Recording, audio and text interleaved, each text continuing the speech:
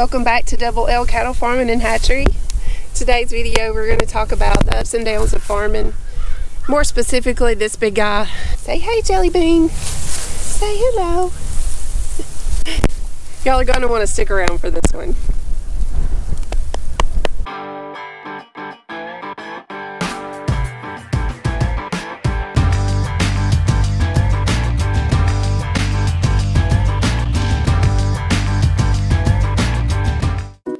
Introducing Jellybean. We got him when he was almost 2, and he has been such an asset to our farm. We love him. He is such a sweet, polled, very gentle, registered Brahma. He has thrown some really nice calves, and we're so blessed to have been able to, use him for at least 2 years on our farm. But we've kind of run into a little problem. It got time to put him on our cows, and they started cycling, multiple times.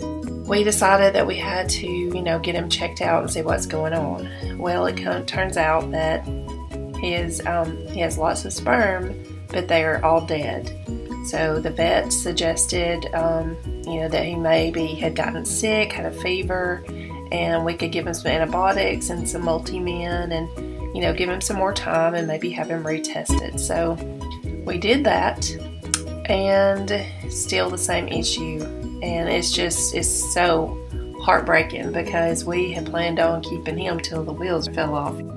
There was a man that saw us at the vet that came over and introduced himself and told us that before we took him to the sale barn to bring him over to his place, that he raised bucking bulls, and if he would buck, that he could help us sell him and he could still have a long, healthy life.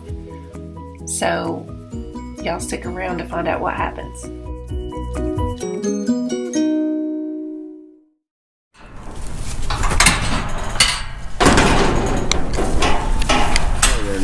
Yeah, there you go. I got him.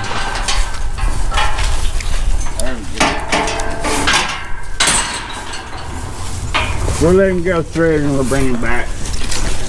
Let him check it. I want to tell you about the Brahma.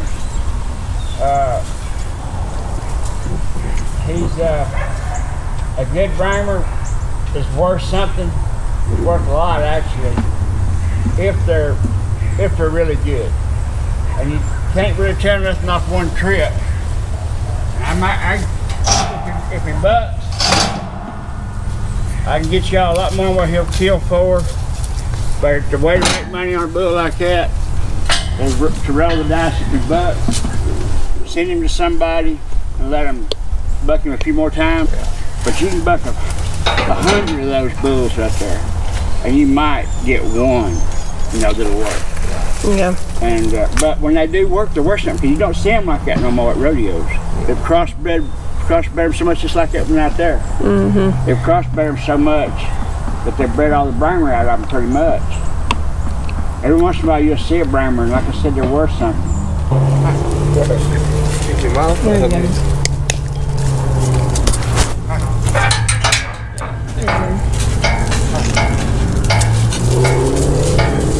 I'm surprised.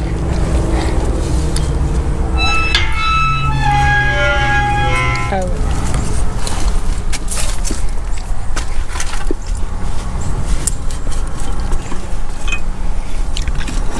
You mind if we put you on YouTube?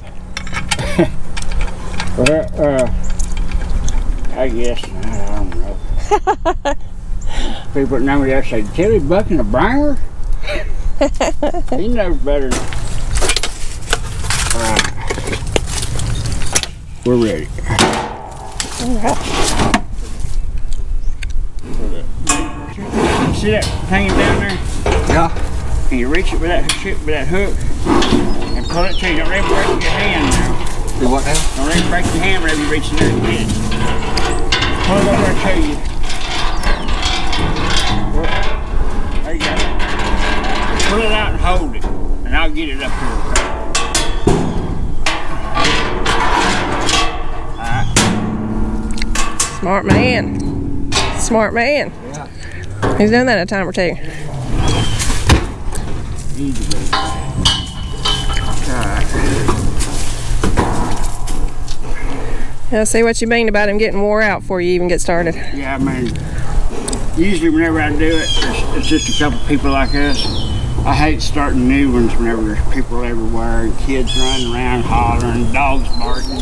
Yeah. There's one like this, they will just get too stirred up.